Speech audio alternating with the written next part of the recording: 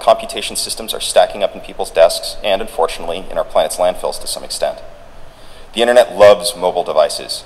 They've already been fully integrated into information sharing networks like Twitter, Facebook, the cloud. I wish more people understood and participated in science. Lowering equipment cost and increasing information availability will have a profound positive participatory effect.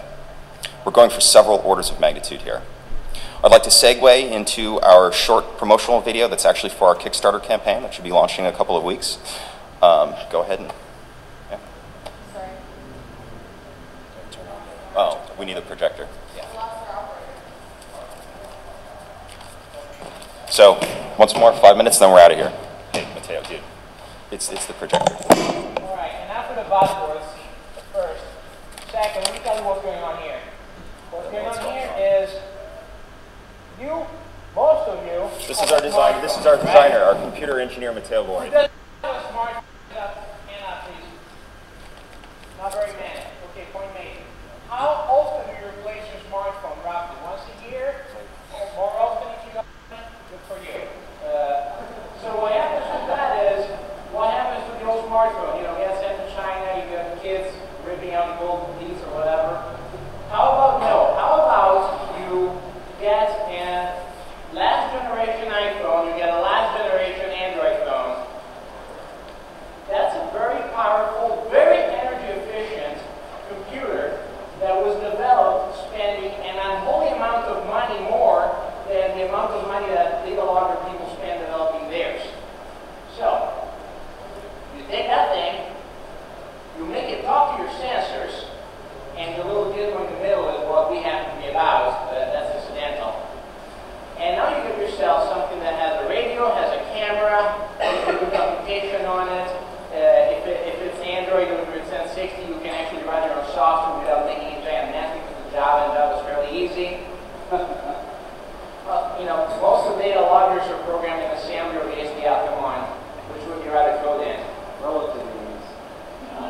I've done it. This is worse and this better.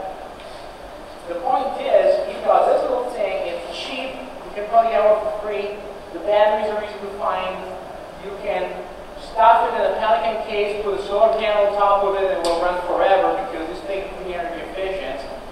And that's it. You got your remote camera, you can probably do a little bit of streaming if you don't care too much about video quality not being good.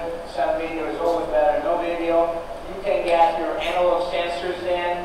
You can easily put together your own script. There's Android to work with. If it's something you're just doing one off, there's Android scripting environment that's trying to be a visual language right now. It's really simple. These things support any manner of virtual machine on top of them. I'm talking about mostly about Android because I don't have an iPhone, but I'm pretty sure that the environment is similar. So that's one thing. The next thing is you take this thing and you put some wheels on it. You may remember the little robot that was running around earlier. That's my fault. Well, actually, the first time, second time somebody else was driving it. I don't know. What you have there is that he started off saying this thing about having this fungal mass if you want this thing over. Now you got this really thin, really small, really light thing.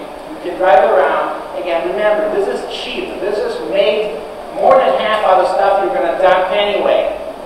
You send one out, you get your data, it doesn't come back. Who cares? It's not a Mars rover. You know, you just go out, go on eBay, get another one.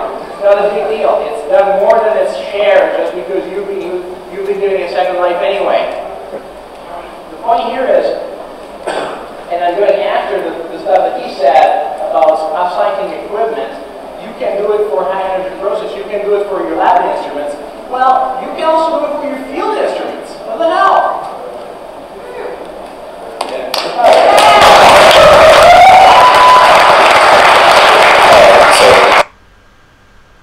So once again, this is Mateo Boyd, who's our primary designer. And then you can go ahead and look up Thalamoid. It's eponymous, and we're also the #1 Google hit for that word. Yes, okay, website with no video, so who cares? Website is f3.to, and since this is the open science side, that's actually something that only happened last week.